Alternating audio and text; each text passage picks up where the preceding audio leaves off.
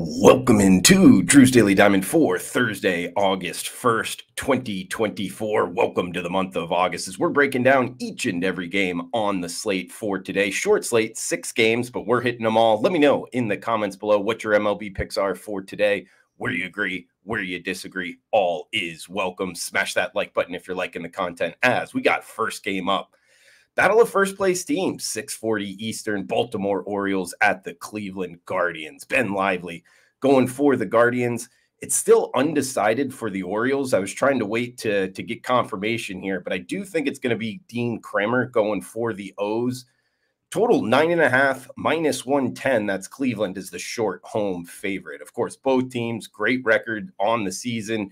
Pretty similar. Both teams, over 20 games, over 500. Game one of a 4-game set here. And if it is Kremer going for the O's, the 28-year-old out of UNLV, the former running Rebel, been pretty decent overall. 4.20 ERA for the season. He's up against Lively, 32-year-old out of UCF, the former Golden Knight. Good numbers himself, 3.4 ERA. A little bit higher FIP, 4.5. The thing here is Cleveland, their lineup has been cold since the All-Star break. Bottom 5 across baseball.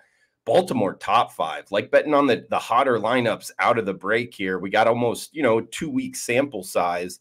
And the lefty-righty dichotomy for Cleveland. They're a bottom half lineup against righties. So if it is Kremer, I think they might struggle a little bit. They're top 10 against lefties. Baltimore good against whoever they're facing, for their overall metrics. Both bullpens look pretty solid. Hey, game one, slight dogs here with the Baltimore Orioles. Let's go on the O's, minus 105, listing Dean Kremer as the starter. Next one up, we'll head to the Motor City AL Central matchup, I should say. Third and fourth place teams in the division. It is the Royals at the Tigers. Seth Lugo going for the Royals. Kaider Montero, the 24-year-old Venezuelan, going for the Tigers. 8.5 being the total. Minus 148. That's the Royals is the road favorite. They come in after sweeping the Chicago White Sox. Now 60-49 on the year.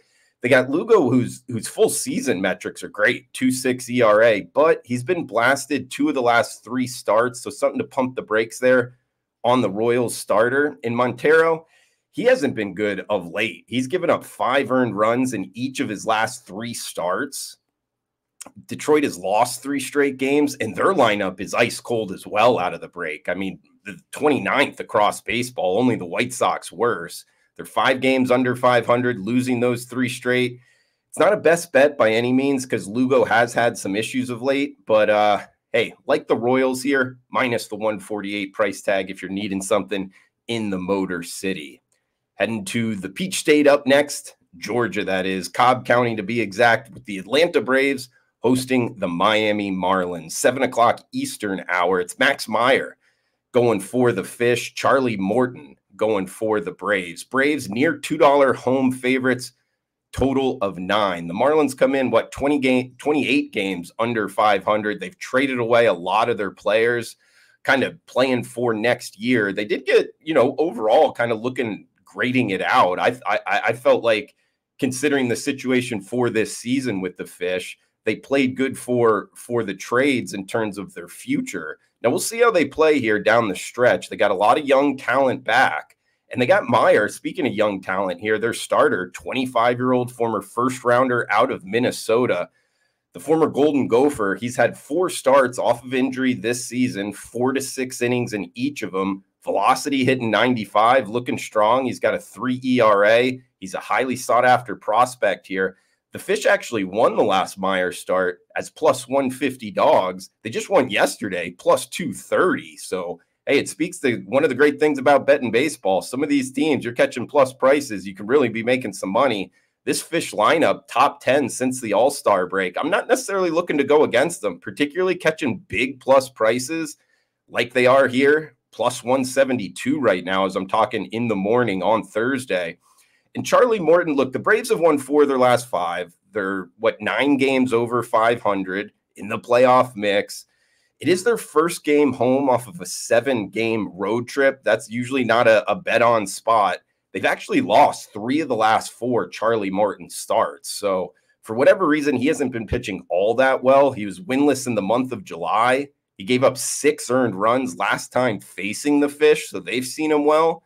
And he did not make it out of the 3rd inning last time out against the Mets. So overall, guys, hey, I think this is a shot. If you like taking dogs, take a big swing here. Miami Marlins plus 172 with the big dog barking in the ATL.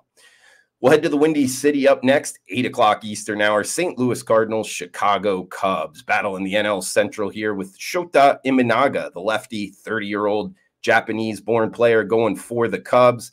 Minus 110 near pick'em price. He's up against Sonny Gray and the Redbirds. Total of 8 in Wrigley Field. Sonny Gray, the first rounder out of Vanderbilt, back-to-back 5 earned run starts. 3 of the last 4. He's kind of been rocked. 5 earned runs in 3 of the last 4. He still does have a sub-4 ERA, but not pitching as well of late. He's up against Imanaga. This guy's been great. Sub-3 ERA, 111 to 17 strikeout to walk ratio. And the last time he faced the Cardinals lineup, a Cardinals lineup that does have a negative lefty-righty dichotomy working against them. This is a good lineup, top 10 against righties, bottom 5 against lefties, and they're facing a good lefty here. And it shows in his last start against the Cubs. 7 innings, 1 earned run, just 4 hits given up about a month ago against the Cardinals. Hey, guys, I think the Cubs, minus 110. I think this number's short at home. Let's list Shota Imanaga and bet on the Cubbies over the Cardinals. Got 1 game left. Hey, a reminder, short slate, but let me know in the comments below what you're looking to bet on today's card. What you think of the show, all is welcome. Smash that like button if you're liking the content. And if you're interested in premium picks, Drew Martin, WagerTalk.com, 4% bet up and available for tonight. We got the weekend packages coming shortly. Without further ado, final game on the card. Degenerate special feel here on the diamond. 9:38 Eastern. Southern California, it's the LA Angels, Anaheim Angels, up against the Colorado Rockies. It's Feltner going for the Rocks, Fulmer going for the Halos. Looks like the Angels minus 115 to as high as minus 125, home favorites, 8 in the hook being the total. Colorado, miserable year overall. More than 30 games under 500, just 15 and 41 on the road. They did win yesterday, but they've lost 5 of their last 6 games. They got Feltner on the hill, 27-year-old out of Ohio State, the former Buckeye, 5 ERA. I guess you could make the argument if you're looking to bet on the Rockies. He has been a little bit better of late. He is better on the road. He's up against Fulmer here, the former first-rounder, also out of Vanderbilt, 3.7 ERA, only 41 hits in 57 innings. He's been tough to hit here, the 30-year-old going for the Halos. Overall, guys, I think this number's short. You know, we're always looking to kind of fade on the Rockies on the road, just that miserable road record. I mean, 15 wins and 65 road games.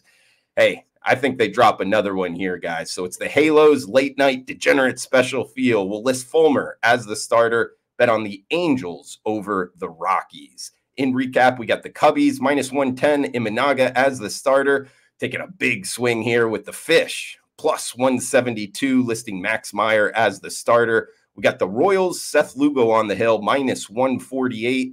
And we got the Baltimore Orioles over the Cleveland Guardians. First game up, happy hour special there with Dean Kremer and the Orioles, minus 105. So that's going to do it for Drew's Daily Diamond on Thursday. Smash that like button, comment below, guys. Cash those tickets. Stay tuned for the Friday show. Until then, thanks for tuning in.